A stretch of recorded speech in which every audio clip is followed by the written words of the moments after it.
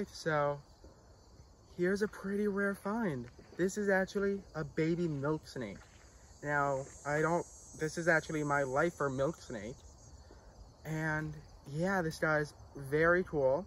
He's very tiny, probably last year's born though, because he's not as white as many. But I'll flip the camera around and I'll tell you guys more about him. It's really cool. I actually found him underneath this log here, just hanging out.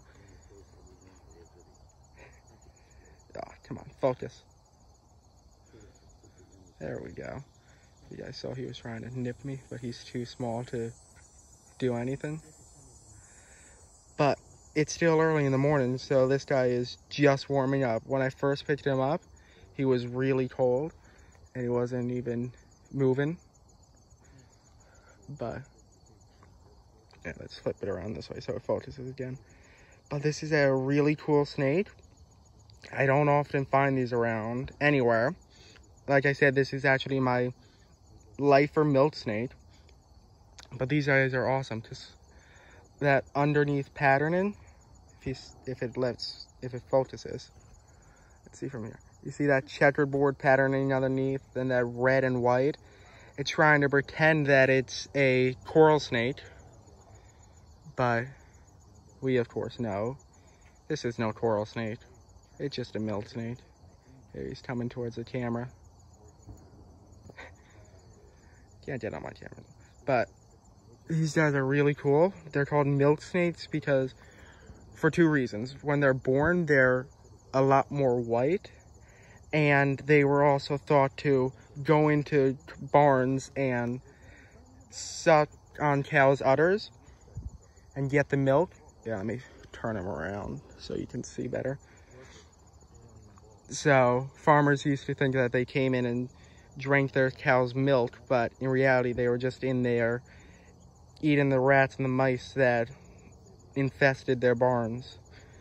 But awesome little guy. So this here is actually a Costal Plains Milk Snake, which is only found around the coast of New Jersey, Maryland, and a few other places. But this guy is absolutely awesome, and with this being my lifer milk snake, having it being coastal is even cooler. So now that this guy is warmed up a bit, he's gonna be moving back on his way to find another log. But yeah, so, and this guy just, the colors of that snake moving are amazing. But underneath that branch he goes. Alright, so here's a cool find. These are turtle shells. Well, they were turtle shells. So these are all dried up, but I'm gonna guess this is diamondback terrapin because we're right by the bay. Even though this is freshwater, they do live in freshwater as well. But yeah, so these are all dried up turtle eggs, and this is probably where all the babies hatch out. So that's pretty cool. Then yeah, I'll go on my way. Maybe I'll find a baby turtle or an adult. Alright, because I've seen this guy before, I'll keep this clip a little quicker. But this is another leopard frog. And this guy has a lot cooler colors than the last one. I'll admit he's a lot greener. There's actually another one right in there. If I can zoom. Oh, he got it. But I'll show that after this guy. But you see this guy's a lot greener. But yeah, as I said in the last video, they do like jumping into the brush.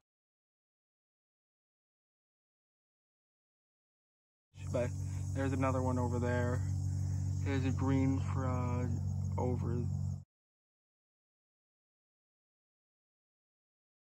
there. Let's see if I can get one in the clip. There's a leopard frog. There's a green frog, if you guys see that. Yeah. Well, like I said, ditches. They are really good for frogs around here. And there are a bunch of tadpoles in here as well.